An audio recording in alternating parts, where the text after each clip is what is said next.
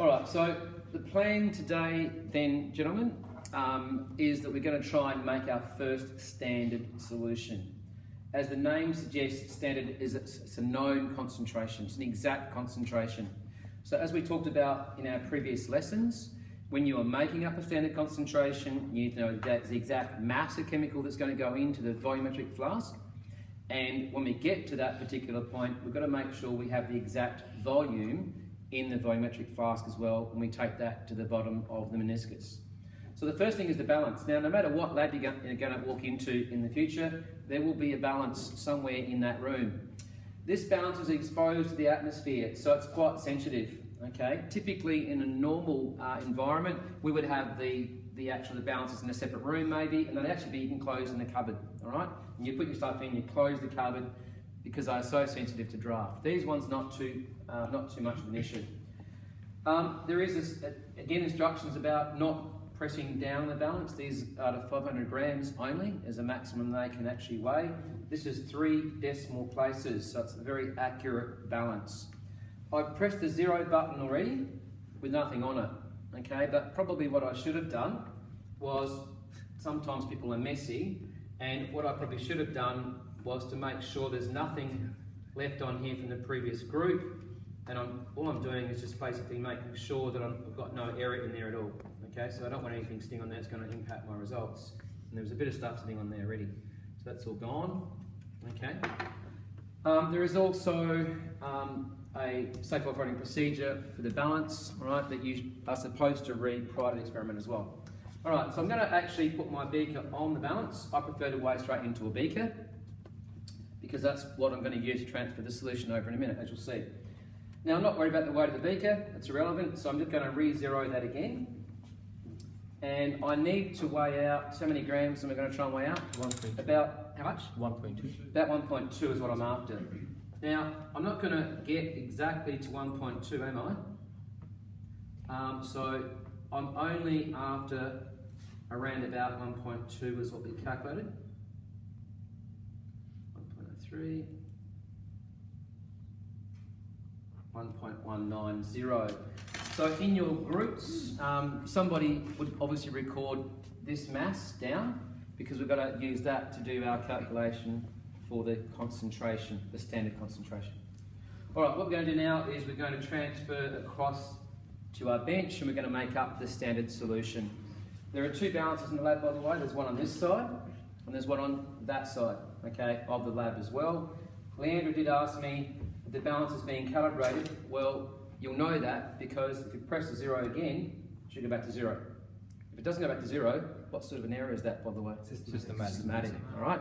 And of course, then you draw it to my attention, so that balance is not working, Mr. Campbell. But then you could allow for that.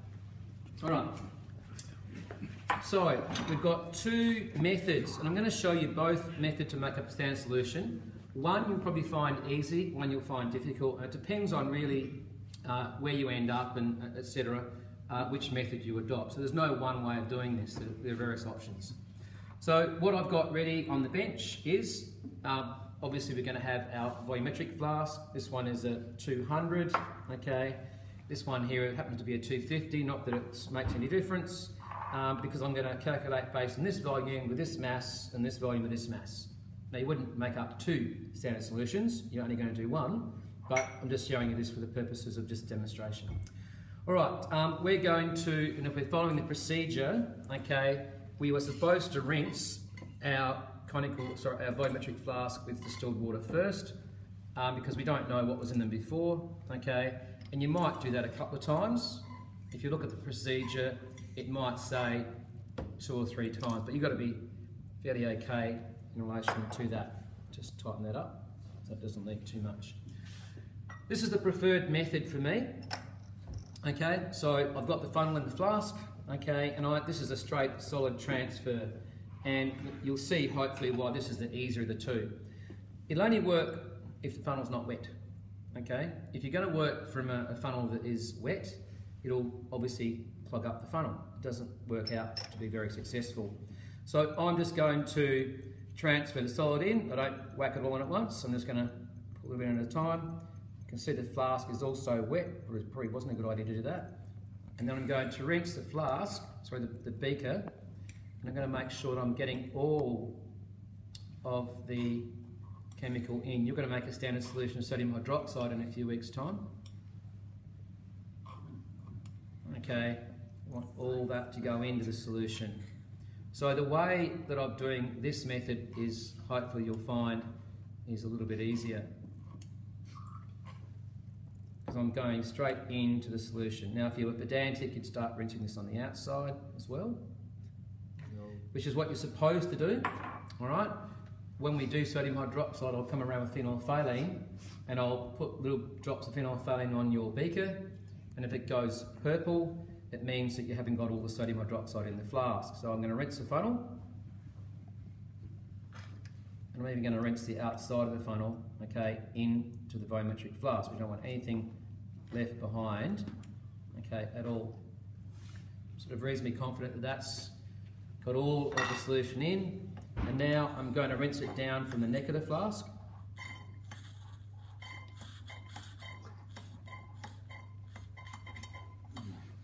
Like that sound? Hey, that looks like this.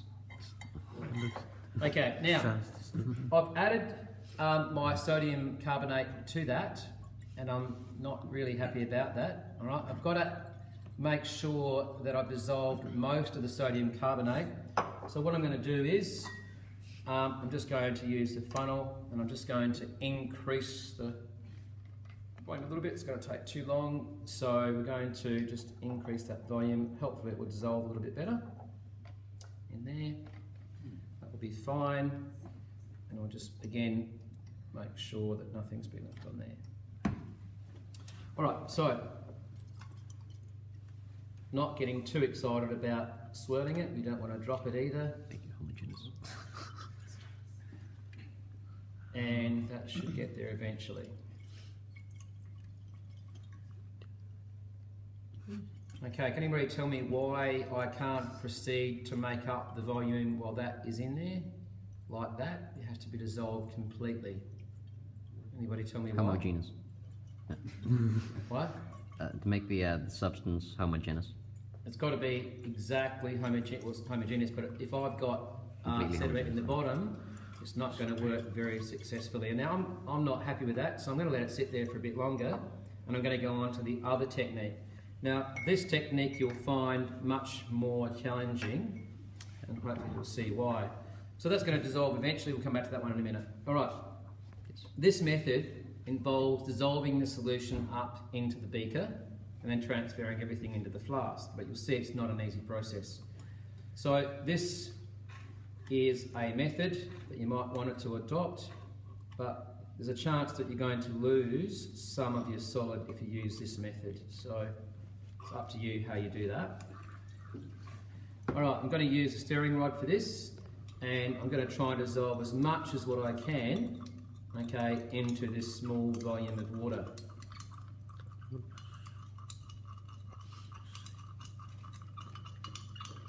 And again, everyone's got to do one of these by themselves, so you don't share this, like one person isn't holding that. And Gordon, can you stir that for me? No, you're doing it by yourself, okay?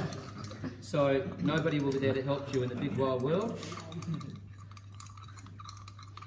All right, now, watch what I'm going to do now, because this is where people really get confused.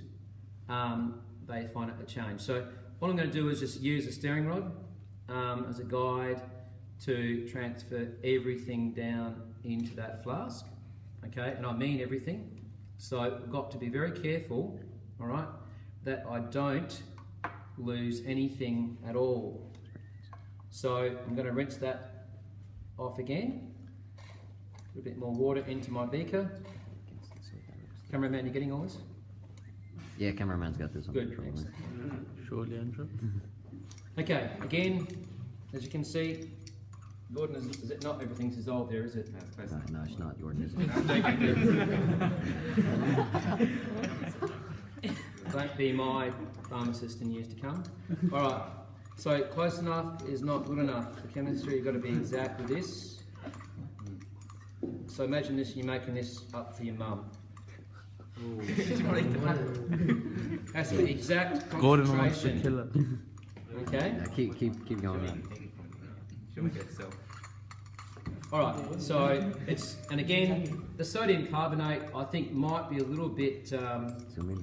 hydroscopic today. It's taken a while to dissolve, but it will get there eventually. Hey, what's hydroscopic?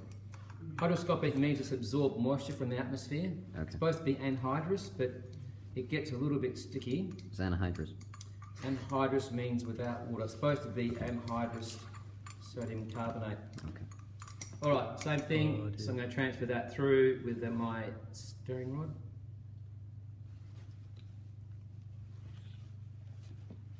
And I'm going to now just rinse the stirring rod. Got to be not too overzealous with this. Try and get it all in there. Should be done. And I'm going to now just do a final rinse. I'm pretty confident that I've got it all in there. And again, when you do this with sodium hydroxide, it's lots of fun. Because I'll come around and I'll put phenolphthalein on your bench everywhere. And if it goes purple, you've failed. Oh, nearly squared on camera. Okay, so that's all there. And again, same thing. I'm going to rinse the funnel down.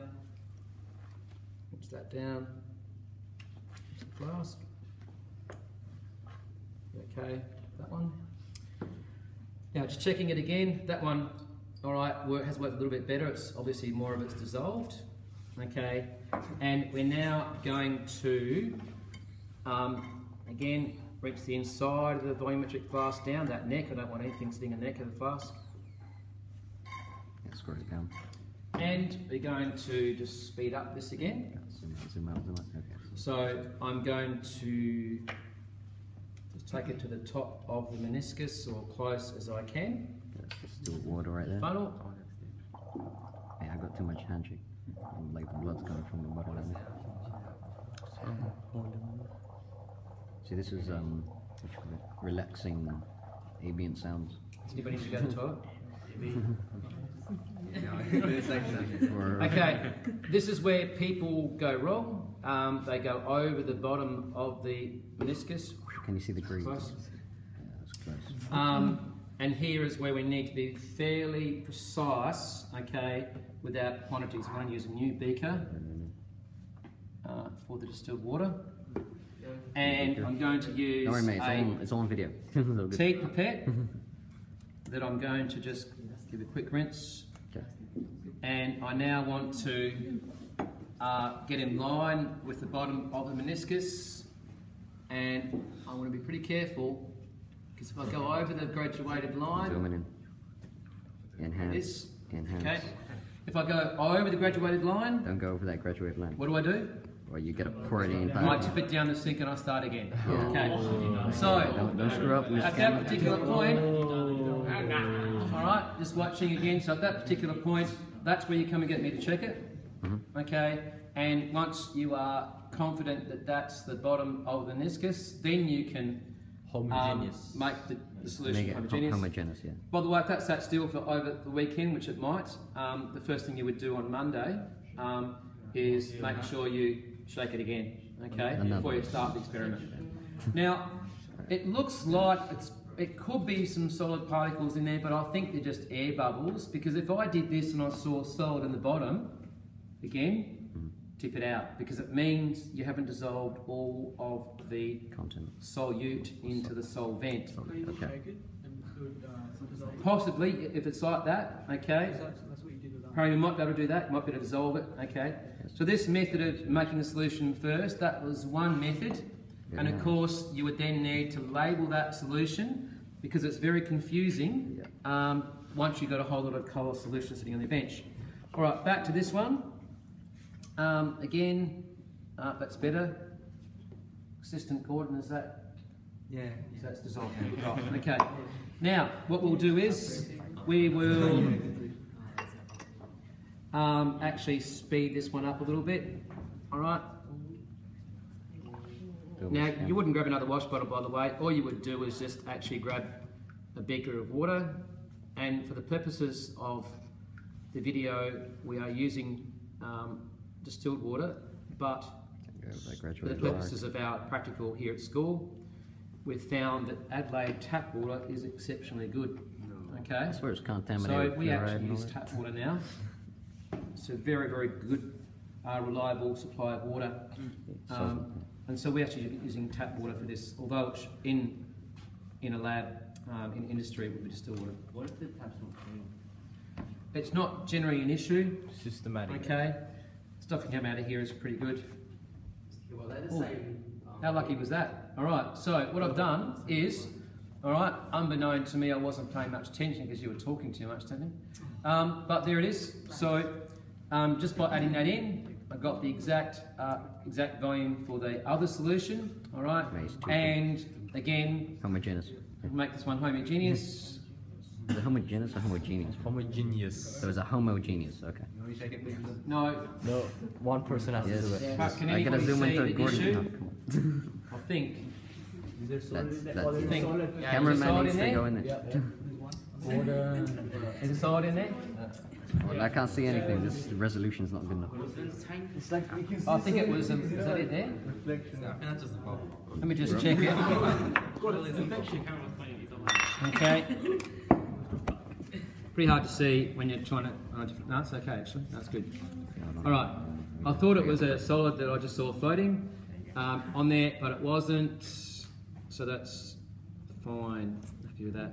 Okay, we got All right. So we've made our solution. All right. Using either one of those techniques, I think the solid is probably the more accurate. Okay.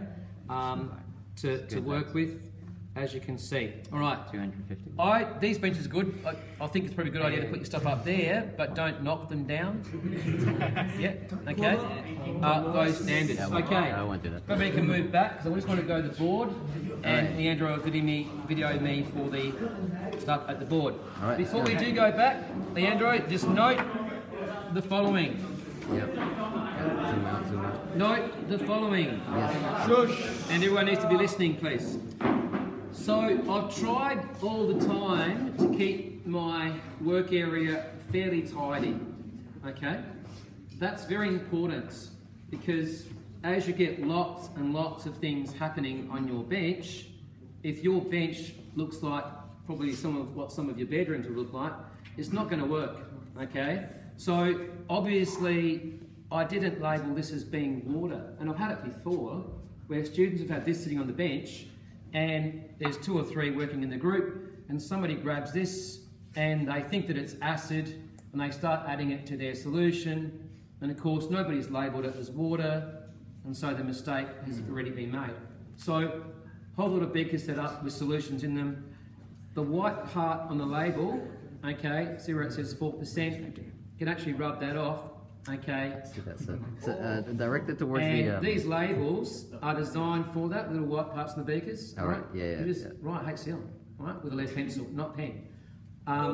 And you can easily make sure that you're organised from the beginning. Some people put paper down, like that, and then they label the paper what it is, sitting on the bench. Works fine. I'll do that, yeah. Okay, back to the board. Alright, cameraman needs to look at the board now. Alright, let's. Yeah, can I pause it for a bit? Or. Alright, now, just relax, settle please. Just want to finish off. So, just to clarify that, so I did a rough estimation based on what the practical was. I worked out that if I weigh out 1.2 grams, it's going to be about 0.06 molar. Now I've gone and actually weighed that quantity out. It was 1.312 grams, alright? Because my partner recorded that down, didn't he? Wait, what part on the. Gordon, did you record that? Did you? Wait, zoom into his The face. first Come on. thing you need to do is to make sure you get a decent partner who records the mass for you as you weigh it out. So basically, there's probably a lesson in that. What was it? Don't trust Gordon. 1.110. So 1.190 was correct. Thanks, guys. What I should have done was should have wrote it down straight away. Okay, on my prac sheet or in a practical book, because what you're normally working from is a prac book where you put all your notes into. Okay, and you normally would submit that in a tertiary environment. All right, so I've got my mass, I know my volume. Now, again, I can use either 250 or 200. I have to do a recalculation based on my actual mass that I put into the flask, and I'll have a new concentration that I carry through for the next experiment that we're going to use. Okay. Any questions about that? Is that all we do? Just Yep, today I want you to practice making a standard solution. I don't care whether you have to do it 5 times, okay? The ability to be able to make a standard solution is something that I assess you on in your summative experiment, okay? Thank you guys, very important. So, in this instance, we're using sodium carbonate because it's easy. When I say easy, it's not corrosive. It dissolves relatively easy. But in your summative, we're going to be using sodium hydroxide. Sodium hydroxide is a bit more difficult to work with. Okay, same procedure. It's got to be dissolved. Same percolation. Everything identical. The only difference is the solid changes. All right. Any questions? All right. Thank you, video. All right, perfect.